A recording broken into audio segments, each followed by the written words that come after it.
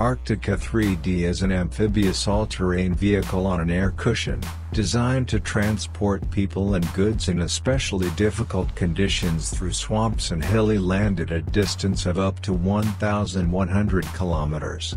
With all types of load, the all-terrain vehicle can be operated at any time of the day in the waters of large and small rivers, lakes, in the coastal strip of the seas, in swamps, in the tundra, in forest clearings throughout the year, including off-season periods.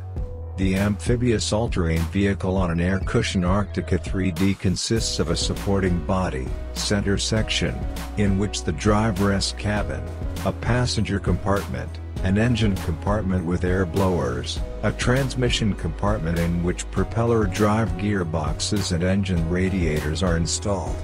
At the stern of the hull on shock absorbers, propellers in protective rings and air rudders are installed. Side sections are installed on the sides of the hull, buoyancy blocks filled with porous non-wetting material, which ensure the buoyancy and unsinkability of the all-terrain vehicle in any emergency.